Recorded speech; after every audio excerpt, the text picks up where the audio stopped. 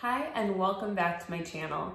If you're new here, my name is Kristen Jezik, and I talk everything self-care so that you can live a self-care life. So if you are working on taking better care of yourself, subscribe and hit the bell for notifications every time I post a new video. This week is a little different, but I hope it will be really helpful, especially with everything that's going on. And I want to talk about something that I don't even know if everyone in my life knows about me, but for years of my life, I struggled with depression and anxiety that stopped me from doing a lot of things, having social situations or relationships, moving forward, getting out of my house sometimes. And I would cry for, at certain periods of my life, hours every single day. So I started kind of suffering with depression and anxiety when I was really young, but I think a lot of people can interpret that as angst or, hormones or whatever kids go through. But it was very real to me, and it was a struggle throughout school. And then I remember my first 2 years of college, I think my first year of college, I just said to myself, I need to see a therapist. I need to talk to someone because it's getting so bad. I couldn't go to class and I couldn't do homework assignments and I didn't want to socialize. I just wanted to sleep all day. And so I went to see the therapist at the school at the time. I think I was 17 or 18. And after one meeting, which I honestly think was half an hour or 45 minutes, she suggested I be put on depression medication, which for me was really hard to wrap my head around, because at that time, this was 2007, a lot of people didn't talk about depression medicine or depression or anxiety as something that was in the day-to-day life. I feel like more people are talking about it now, which is really good.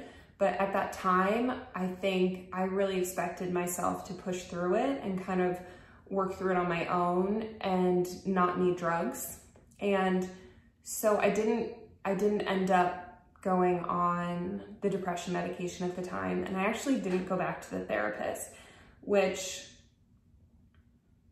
I don't know if I should have. I mean, I didn't, so I'll say I shouldn't have, but I don't want to discourage people from finding a therapist that works for them or talking to people, because that can be really helpful. But for me, I was depressed and I was anxious, and I didn't want to take medicine, and I didn't even have the courage to say that to someone else. I had really low self-esteem, a really low opinion of myself, and I couldn't even face a health professional and say that I was uncomfortable doing that. So I just kind of kept feeling what I was feeling, but just more determined to put a positive spin on things and get through things.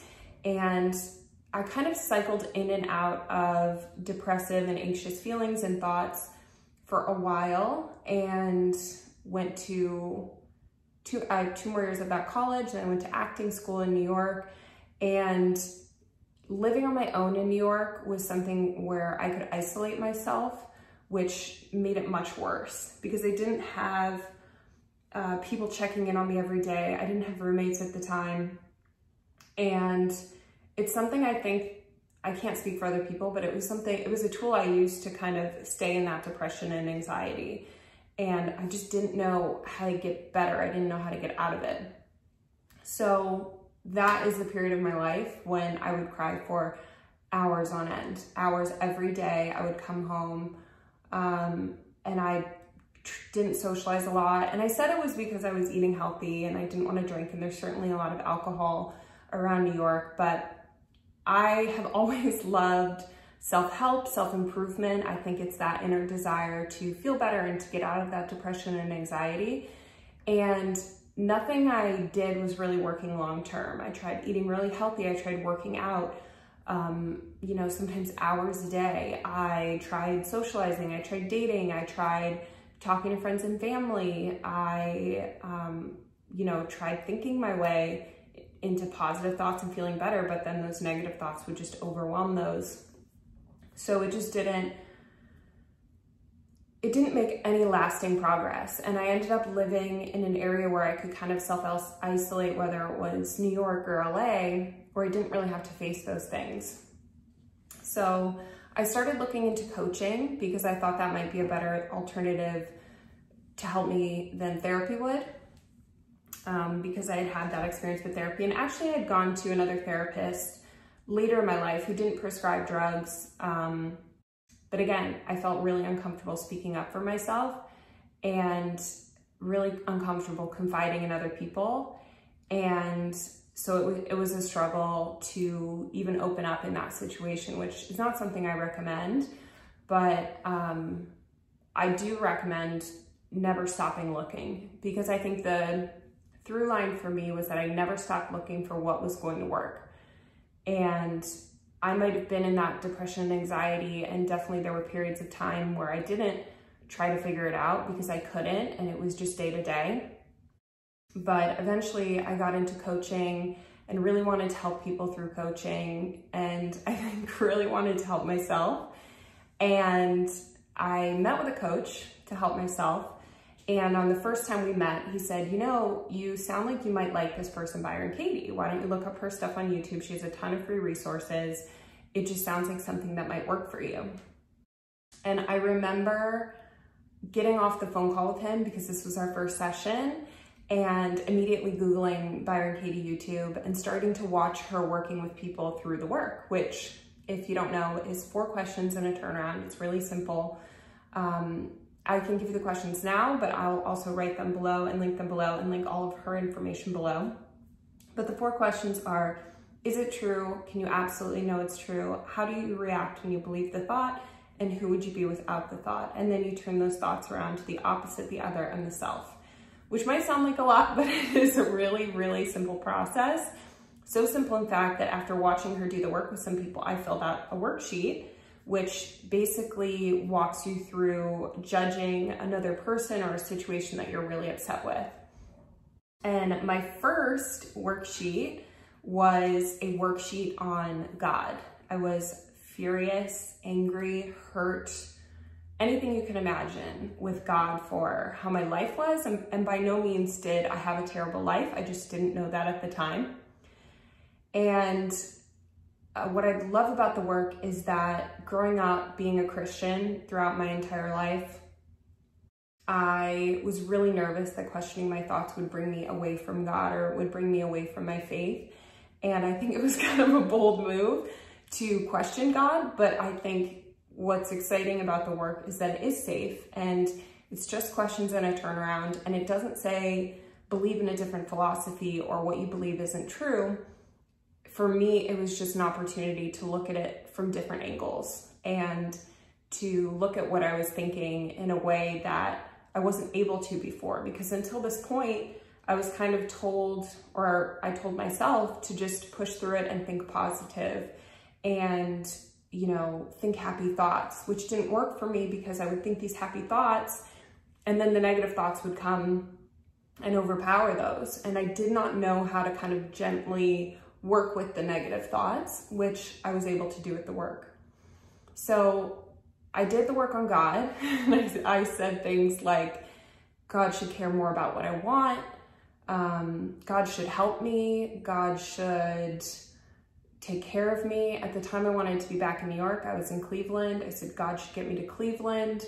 God doesn't understand me, all this stuff. And through questioning those and turning those around, I started realizing what it is I wasn't doing for myself, and, in my faith, what I wasn't doing for God. And my concern was so inward focused. I remember the turnaround, that God should care more about what I want. And I turned it around to I should care more about what God wants. And I had just never thought of myself in a bigger sense of being a part of the world or a part of God's plan. It just had never occurred to me until I tried it. I looked at it through this way, through the work. And kind of a fun story is I remember questioning my thoughts and going from being completely depressed at the end of my work that morning to question my thoughts on God and just going out to dinner with my family and having one of the best meals of my life because I was so happy and so fulfilled, and I could finally see some light. I could see what it was like to not be a slave to this thinking and to not be suffering through what I was believing, which wasn't even true. And not only that, I felt like I had a path out of it. So we went out to dinner. It was a wonderful dinner, and I just felt joy from doing absolutely nothing. It was instantaneous, and it was so addicting to question my thoughts like this. Anytime a depressive or an anxious thought came up, which happened so often at that time in my life, I was able to just sit down with a worksheet and I would fill out worksheet after worksheet after worksheet. I mean, I have a pile this big. I have files on my computer because at the time I didn't realize even subtle thoughts that you would think, oh, I would never think that, or I would never say that. If you're believing them deep down, they're affecting how you live your life. They're affecting how you interact with your family and your loved ones and your friends and your career and your finances and your health and your body. It's amazing what these thoughts did to me and how they held me captive for so many years. And some key takeaways I took from doing the work, and I still continue to this day. I think I did my first worksheet in 2015, so 5 years ago now, is these thoughts that you have aren't personal. I didn't wake up one day and think, I want to have all these negative thoughts. I want to have all this fear. I want to have all this depression. I didn't wake up and think that to myself. It's not personal to have a thought. You notice it kind of just pops in your head sometimes. You'll be walking along and just think a thought, or you'll wake up in the middle of the night and think a thought. You didn't do that. It's not on purpose. It doesn't define you, but sitting down and looking at what I was thinking and finding a way to question that really gave me that freedom. And it frees me up when I'm not suffering with these depressive or anxious thoughts. I can think those positive things, and I can be present with my loved ones, be present with myself, and make real positive change. And it's a tool that I think is so important, and I continue to see its importance every single day. I heard a statistic from Byron Katie, who created the questions and the turnaround, on a podcast she did, I think in 2019, where she said Stanford was coming in and studying the effect of doing the work for 9 days at her school on depression. And she gave a statistic that with therapy, there's a certain percentage of people who get better. With therapy and drugs, 64% of people get better, which is the best thing that people have right now.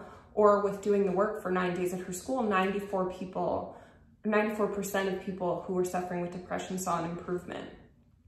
And when she was asked if that's really exciting for her, she said, this is nothing, I'm gonna paraphrase, so don't quote me on this, but she said, it's nothing I didn't know, but science can be really helpful in encouraging people to try it or to do it. And again, I'm paraphrasing, that's not her exact words, but I think if that encourages you to try this for any depressive or anxious thoughts that you're having, it's so worth it. Because I remember at the time I thought, oh my gosh, I wish I had found this sooner. But also through the work, I found like everything happens at the perfect time and everything kind of falls into place. It's not all like I have to control it or it's up to me, which is another benefit I think I found through the work. And it's amazing because people who've done the work, they say, well, this is what you're gonna get out of it, or what do you get out of it? And it's so different for every person. And there's things that you get, or I got at the exact time I needed them, realizations I got. And it's not a one-time,